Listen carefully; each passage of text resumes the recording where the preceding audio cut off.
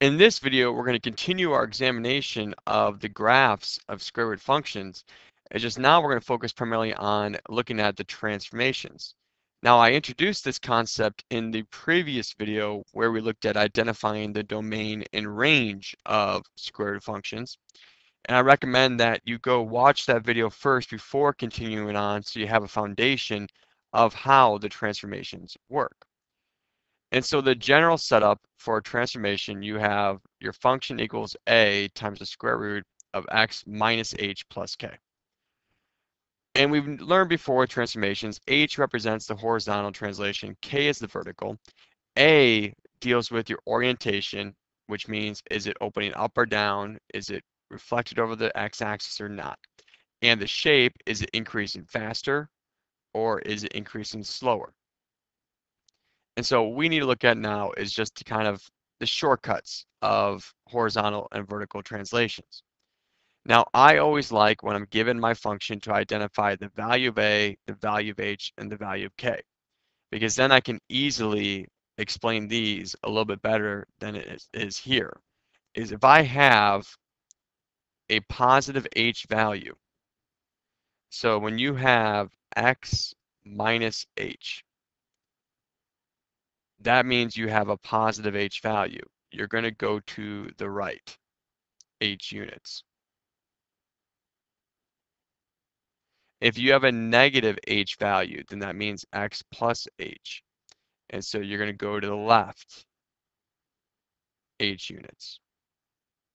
Since the formula says x minus h, your h is really the opposite of what you see. Formula says plus k, so if you have a positive k value, you're going to go up k units. If you have a minus k, you're going to go down k units. And now we look at orientation. If a is less than 0, which means if a is negative. If a is negative, it reflects over the x-axis. If the absolute value of a is greater than 1, which means the size of a. If your coefficient to the radical is a larger number, then it's going to, expand vertically. It's going to increase faster. If it's a smaller number between 0 and 1, it's going to slowly increase. It's going to be compressed vertically. So let's apply this with one example. We have here y equals 3 times the square root of x minus 4 plus 2. We want to graph the function and state the domain and range. So I'm going to use the a, h, and k to graph a function, and then I'm going to use my calculator to assist with looking at the table of values. So first thing I do is I look at what's my a, what's my h, and what's my k. So I always write down what the transformation general form is. And so I see a is 3, h is 4, and k is 2. And this allows me to state what my transformation would be. I mean, a is 3. It's a larger number, and so that a of 3 tells me it stretches vertically. And then I look at my h value. I see that h is 4. And so, h is, I have a positive h value, I have a positive movement to the right. And so that means I go 4 units right.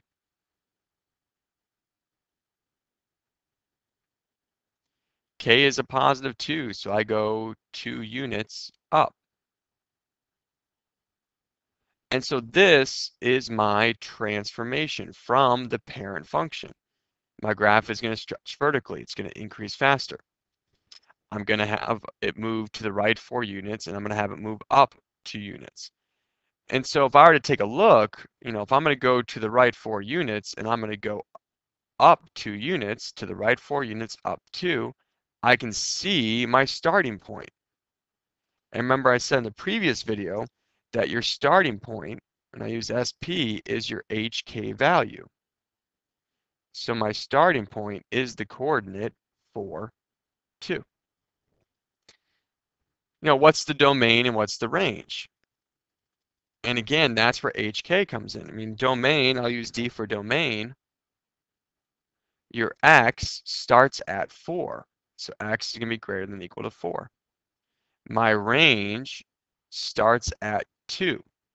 And since a is positive, I know it's going to be pointing upwards, which means y is greater than or equal to 2.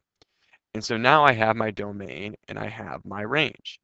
The next thing I want to do is I want to look at, well, how do I graph it?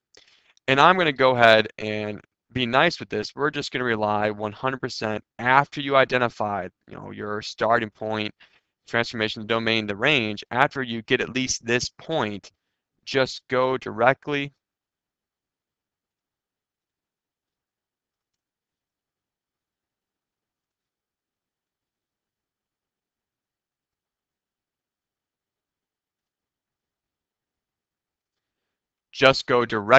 to your calculator. Here in your y equals 3 second x squared x minus 4. As I mentioned in the previous video, if you have the old operating system, close the parentheses. With the new operating system, you hit the right arrow and then plus 2. Now I could look at the graph, but I want to look at the table. So second table. My calculator says all error, and the reason why is you look at your starting point, it's at 4, and I'm all the way at -8 to -2. So I'm going to scroll down. Still at error, but once I hit 4, I see I'm at 2. And so I'm going to grab 3 nice values from my table of values in my calculator, and I'm going to create a table with those.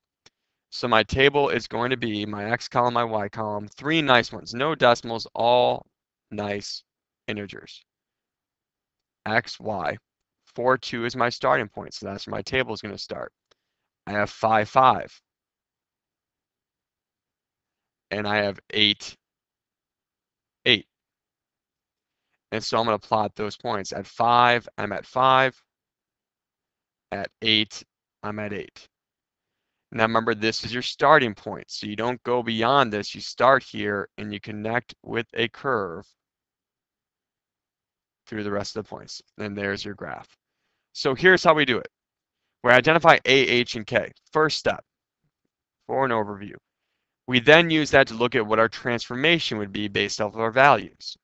Our H and K provide us with the starting point on our graph. It also provides us with how to explain our domain and range. What we need to be careful with is you need to make sure with your range, you look at your A value. Since A is positive, it's opening up, so it's greater than or equal to.